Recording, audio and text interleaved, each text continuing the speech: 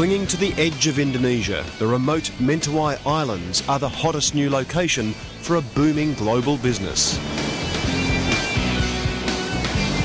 But while Western surfers carve up these classic breaks, in some places on shore, many of the children don't live to 5 years old. There's a very high infant mortality rate here. We know that in the worst areas, 4 out of 6 children will die.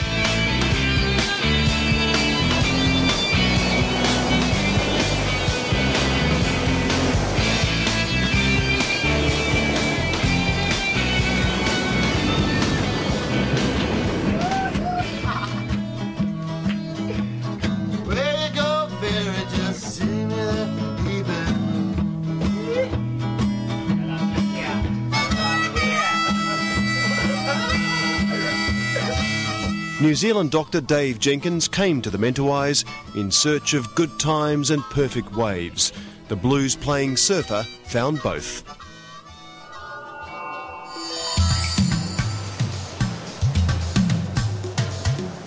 "10 years ago, no one rode these waves.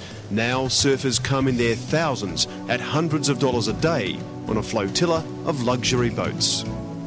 It's expensive, but with uninterrupted Indian Ocean swells hitting the reefs to perfection, the Mentawais are now truly on the map as one of the great wave meccas of the world.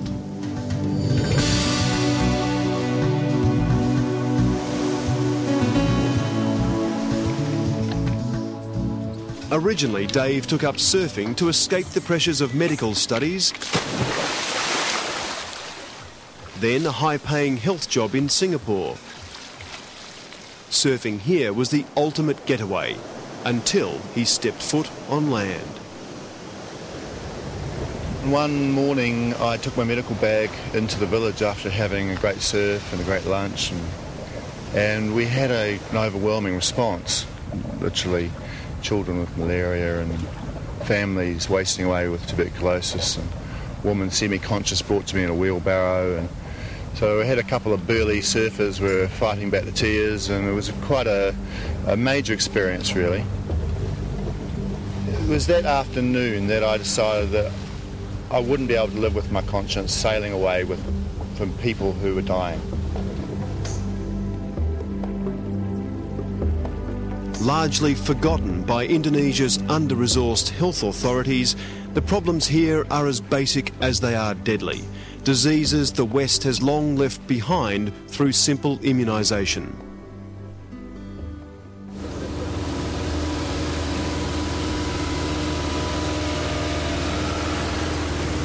No one's really, in the whole Mentawi Islands, been able to source the exact causes of death, especially in these forest villages where there are very high infant mortality rates. We're talking measles, polio, tetanus, tuberculosis and malaria. Those are the five big killers. Killing kids up in this area. Killing kids. Dave has spent the past 18 months travelling through the islands, trying to determine the real health situation and work out a way to help.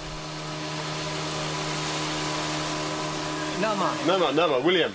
William, you? Kaijat. Okay, Aluita. Kaijat. David. Dave. But as soon as they hear there's a doctor in the village, they gather. This young girl suffers from a chronic infection that could easily turn septic and potentially deadly. For now, it's patch-up medicine, but at least it will relieve this little one. Yeah, that's right. She's probably really irritable, and, you know, chronic, really nasty infection like that. So what we're going to do is make up a bottle of this medicine in one of our water bottles, and that it will get them through till the nurse gets back, and all of them will need more antibiotics when the nurses get back from the clinic from Moana, if they get back.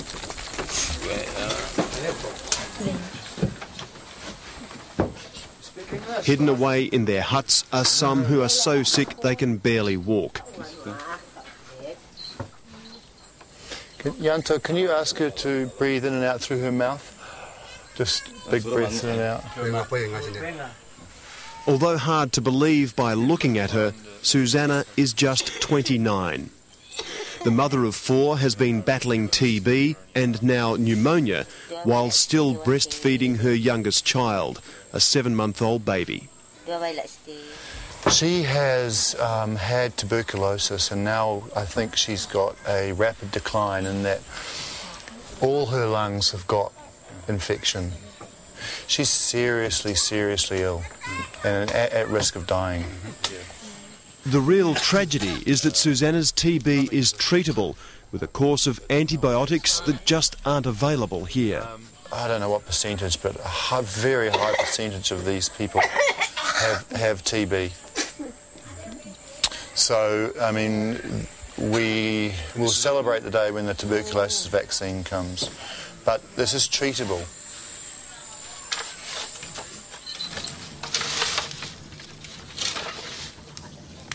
Isolated and living largely as they have for centuries, the Mentawi Islanders simply haven't been told about the basic hygiene that could save so many of their lives.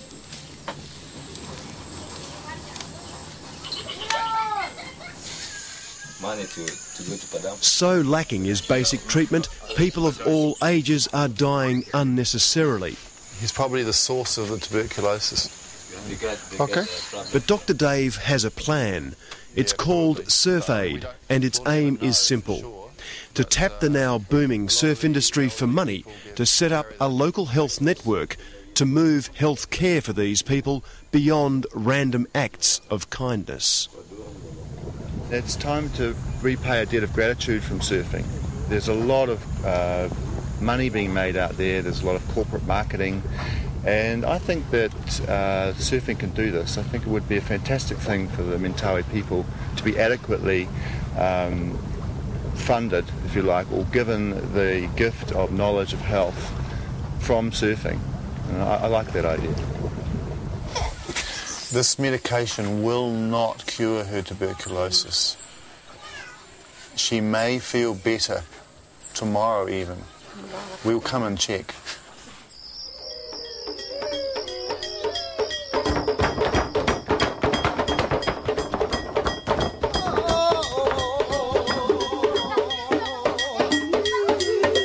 Surrounded by the symbols of their jungle spirits, Mentawi medicine men dance to 10,000-year-old rhythms.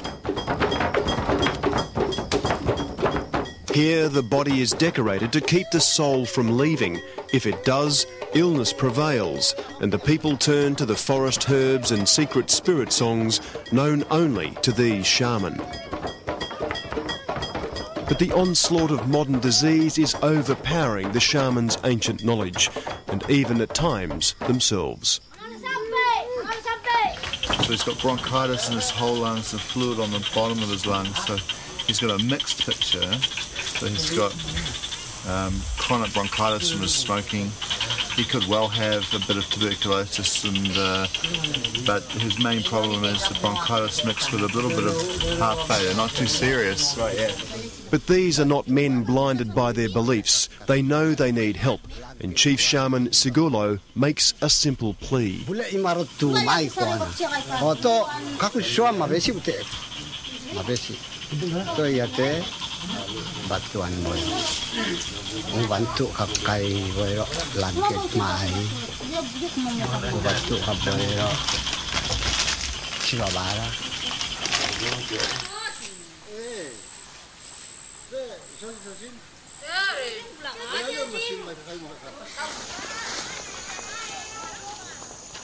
The next morning, it's with some trepidation we return to check on the condition of Susanna. She looks better to me today, a lot better, which is amazing, considering it's 12 hours since she's a bit better. She's been drinking, and it makes so much difference. But she, as we told you yesterday, she was very close. So being a lot better is still seriously ill, seriously sick. I would still prefer her to be in hospital, if at all possible. We still need to take her down to the clinic and get her on tuberculosis drugs. With as yet little funding, the costs of emergency treatment versus prevention make for hard decisions. Well, this is just a constant dilemma for us we increasingly face. Any village we go with the thought of introducing a preventative program like immunisation for children or malaria control, we face this problem where there are always people who are seriously ill and at risk of dying. And the problem for us, we have so small resources. We must make a call. And I can't walk away from this lady, so we have to do all we can for her. It'll probably cost us $300, something like that, US dollars, to give her life. Now, I could probably protect around 50 or 60 children from malaria for 3 years with an impregnated net for that, to reduce the intensity of their malaria. So these are really hard decisions. I wish I didn't have to make them, but you know, we're here to help. We can save this girl's life, this woman's life, and she's got 4 young children. So, you know, we can't walk away from the situation. So Susanna must come with us 3 hours downstream to her only hope, a clinic with the drugs to save her life. For subsistence farmers who earn little, if any, cash, it's a trip they normally just couldn't afford to make.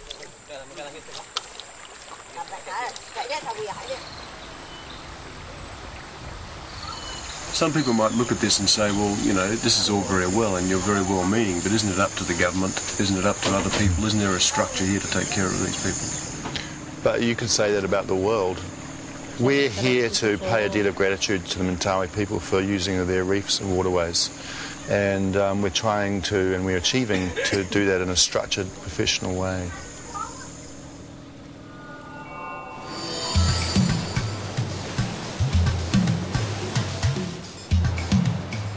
Back on the coast, some of the world's richest surfers catch their dream waves. Most are totally unaware of the health crisis just a few metres away on shore, but some want the surf industry to do more. I would like to see that a percentage of the boat fare goes to the economy here, to helping the people with medicine. So far, Surf Aid has received only a couple of donations from surfing corporates. The 30 boats now operating here earn millions of dollars from international surfers, and to date, funding a medical charity has not been a priority. Do you think surfing as an industry and surfers generally have a social conscience? Do you think that's what you're battling against, though? I think partly. Surfing is they're a very mixed bunch of people. I think surfing started as a sort of soulful thing you did with your mates, and it's quite clearly become a major industry. But if you look within the industry, there are people who started in a garage and started in a van, and they're good people, and they've been creative, they've worked hard, and I'll be surprised if they don't want to be part of this. They're certainly welcome to be part of it. But while he waits for the surfing industry to see the light, Dave plies his barefoot doctoring where he can, and not just with treatment. He's also trying to set up programs of preventative health care. How's it been going? Very well, Matt. I won't kiss you, Hedo. Hello. Actually. In villages like Talaleo, Surf Aid has teamed up with Indonesia's Malaria Control Board. Aloita, namaste, Dave. The aim, to first find out the numbers of children with the malaria parasite in their blood. And the news from this village is typically grim. 80% of the children here have malaria, making this one of the worst places in the world for the debilitating disease. Okay, finish. And also, some of these kids get very anemic from the malaria. Like I say, it blows up their red cells.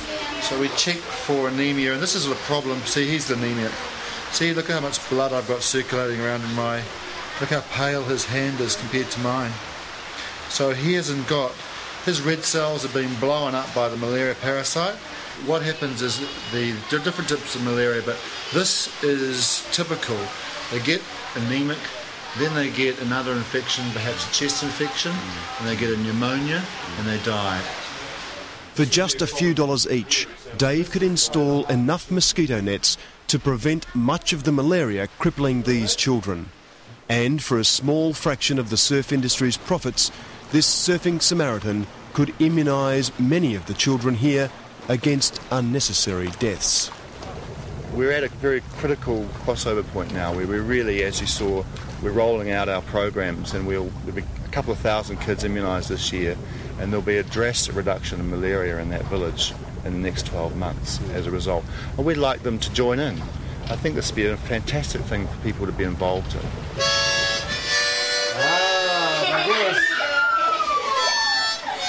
An optimist with a clear commitment to his Hippocratic oath, Dave really believes even one act of giving can make a difference.